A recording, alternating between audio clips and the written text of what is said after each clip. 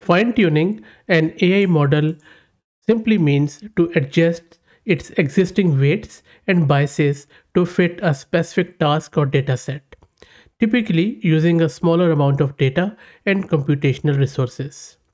This process starts with a pre-trained or base model. Then it makes slight adjustments to the model's parameters to adapt to the new task or data. And then this improves the model's performance on the specific task or data set. So this is what fine tuning is all about. Fine tuning is like customizing a pre-built car to better suit your driving needs rather than building a new car from scratch. Few days back, I covered a new tool from Hugging Face called as AutoTrain to fine-tune any model locally with lot of ease. I showed you its graphical user interface, and I also showed you in these videos, which you can see on your screen, how to do it through CLI. In this video, I am going to share with you AutoTrain Advanced or AutoTrain Configs. AutoTrain configs make it more easier for anyone to train or fine-tune any large language model from Hugging Face. These configs are easy to understand and are not at all overwhelming, and I will show you shortly. And we will also be using these configs on our local system to fine-tune a model. So if you are a person with almost zero knowledge of machine learning, you can train state-of-the-art models without writing any code. So I will be showing you as how to do it. So let me quickly take you to my Ubuntu system without wasting any further time, and then we will start cracking. This is my Ubuntu system and I'm using Ubuntu 22.04 and I have around 22 GB of VRAM plus my memory is 32 GB. Let me clear my screen. So before I proceed further, I will show you my Conda environment. So Conda or Anaconda is an environment which is used to keep everything separate and nice and clean so that whatever we are going to install doesn't impact our existing configuration. So you can see that I already have Conda installed. If you don't know how to install it, I have a few videos where I go into detailed step by step as how to install Conda. Okay. So as a first step, we need to install AutoTrain. For that, let me create a virtual environment with Conda by simply specifying the name of the environment and specifying our Python environment. Simply press Y here and let everything to get installed. It is done. Let's do Conda activate AutoTrain and you will see that now your virtual environment is activated as shown by these parentheses and AutoTrain. Let me clear the screen. In the next step, let's install let's git clone this repo of AutoTrain which I showed you. So let me grab its URL from there, and if you don't know how to grab URL, let me quickly show you how to do that. So this is the repository and I'll drop the link in video's description. Scroll above, click on this green button and grab this URL. That's all you need to do. So I already have done it. Let's go back to my terminal and here simply type git clone and then the URL of AutoTrain. Let's wait for it. That is done. Let's cd to AutoTrain advanced. Let's clear the screen. And now let's simply install all the prerequisites into this directory. Let me quickly do that. Now there are two ways of doing it. First, you can git clone and then install all these requirements with pip install requirements.txt. And I'll give you the command. This. Either you can do this, or if you want to go simple way, you can simply do pip install AutoTrain advanced. And if you are using this pip install, you don't even have to git clone the repository. But there is a reason why I have cloned it. So I will keep it there. I'm just going to do pip install AutoTrain advanced. Let's wait for it to finish, and I think I already installed it earlier, but let's wait for it. And if you have already installed it, then simply upgrade it. All the prerequisites are done and AutoTrain Advanced is also installed. Let me clear the screen. And then you need to install this PyTorch and Torch Vision into this virtual environment. And this is going to take a bit of a time if you're doing it first time. So just press Y here and let's wait for it to finish. That is done. Let's also install the CUDA compilers and VCC. Let's wait for it. Just press Y here. And that is also done. Let me clear the screen. So this is all there is to it for the installation. Now, before I proceed further, let me show you the crux of this video, the AutoTrain configs which have been supplied by the AutoTrain Advanced. So let me take you to the browser. This is the same GitHub repo. Click on configs. And here you will see that there are a lot of AutoTrain Advanced configs which are available, which you can readily use. For example, if I go to text classification, these are few of the configs. And for example, if you want to go to text regression, there are few more. And then there are a lot of other examples which you can check out from their GitHub repo. And for our purpose, let's go to LLM fine tuning in the configs. And then this is the one I'm going to use. There are a few others if you want, like supervised fine tuning or QLoRa, but I'm going to go with ORPO. And what is ORPO? I will describe it shortly. If you click here, you will see that this is a config which they have provided you out of the box. You don't have to do anything. If you have your own data set, simply replace it with this line. That's it. Or give it the local path. Or if it is on Hugging Face, you can give Hugging Face path. This is a base model we are fine tuning, and you can replace it with your own model if you like. And then from there, all you need to do is to just, because we are doing it local, it is local.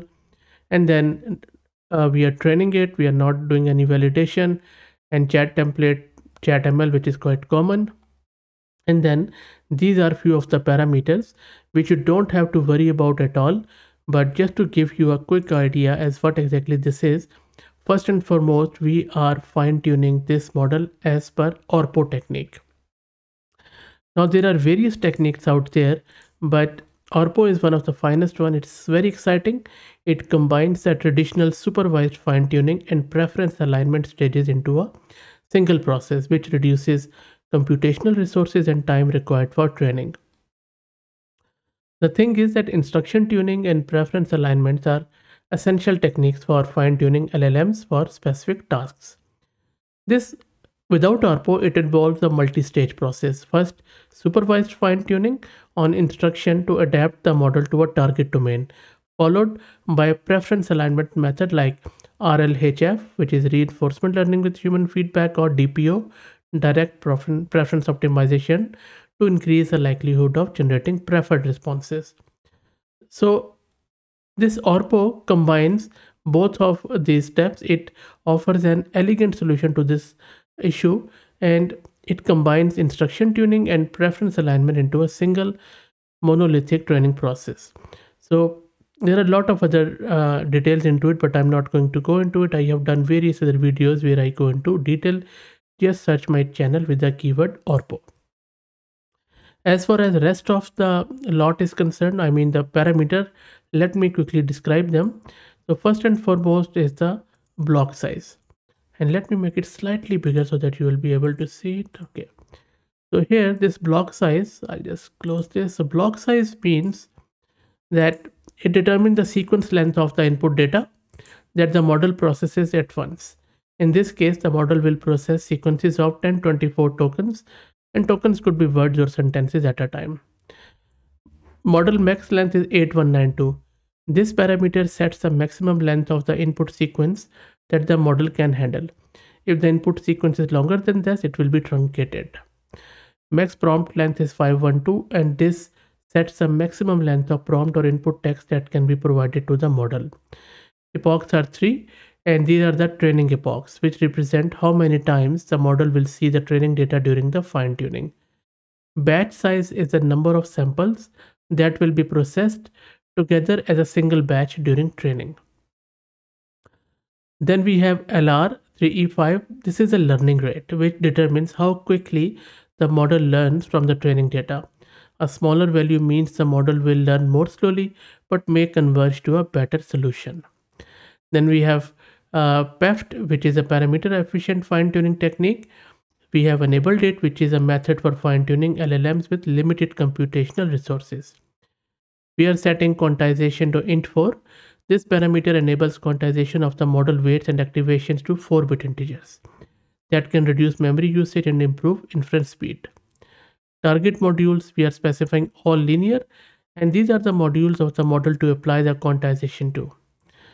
So all linear layers will be quantized in this way. We are setting padding to right. This is the padding direct. So for the input sequences that are shorter than the block size, this padding will be added to the right side of the sequence. Optimizer, we are using the AdamW, and this is optimizer algo used for fine-tuning the model. AdamW is quite popular stochastic gradient descent algo that adapts the learning rate for each parameter individually. Scheduler is linear, which is the learning rate scheduler that determines how the learning rate changes over time. In this case, the learning rate will decrease linearly over the training epochs. We are setting gradient accumulation to 4. This parameter controls how many batches to accumulate gradients for before updating the model's parameter. We are setting mixed precision to floating point 16, and this parameter enables mixed precision training, which uses a combination of 16-bit and 32-bit floating point numbers to reduce memory usage and improve training speed. So these are all the things which are using. The hub section specify if you want to push it to Hugging Face, just specify your Hugging Face username, Hugging Face token, and push to hub true. Otherwise, you can set it to false. And these are the environment variables which you need to set. And if you want to do it, let me quickly show you how you can do that in the terminal. So let's go back to the terminal, and then we will. So I already have cloned the repo, so it means that if you do here ls-ltr, you are going to see that config folder, and then we second last one, and all the examples are there, all the configs are there. But before that, let's go back, let's go to Hugging Face, and then I will show you where you could get your token. So let me take you to the browser. So this is the Hugging Face website. On the top right, simply click here and then click on settings. And by the way, on the left hand side, you see my username is Fahad Mirza C on profile, top left. Click on settings. On the left hand side, click on access tokens, and then this is my Hugging Face token. You can create a new one if you don't have it. Just click on new token, give it any name, and you will have your token. Let me grab an existing one. Let's go back to terminal, and this is my terminal. Let me quickly set the Hugging Face username, which is, I'll just say export hf underscore username is equal to Mirza C. Similarly, I'll say hf underscore token is equal to, I'm going to give this token here. Maybe I'll just put it in double quotes. And don't worry, I'm going to delete that token shortly. That is done. So we have set it both. Hopefully username is, they don't need the username in double quotes, but just do it for the sake of it. Okay, so let's clear the screen. And now let me show you how you can run this AutoTrain with the existing config. So here, all you need to do is to give this command AutoTrain space dash dash config and pass to our this config file, which is in YAML format. And then it is going to do the LLM fine tuning. You don't have to do anything else. This is how easy it is. So you just pressed enter and it has started the AutoTrain. You see it has started the output training. It is downloading the README, it is downloading the dataset. So let's wait for it to finish. There you go. Download the tokenizer, all the examples. and this now it is downloading the model, and there are 4 shards of the model, and this process of course is going to take a bit of a time.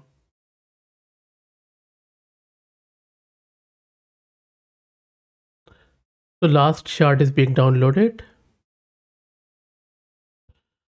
and you see that the model has been loaded on the shards, and now fine tuning is in progress, and that is going to take a bit of a time.